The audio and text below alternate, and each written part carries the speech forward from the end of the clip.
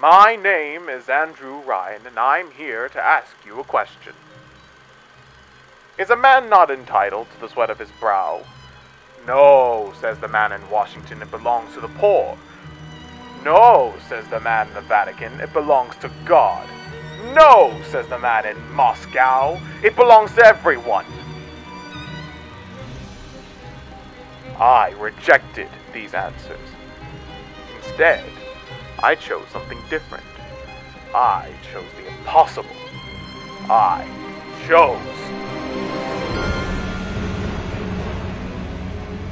Rapture. A city where the artist would not fear the censor, where the scientist would not be bound by petty morality, where the great would not be constrained by the small. And by the sweat of your brow, Rapture can become your city as well.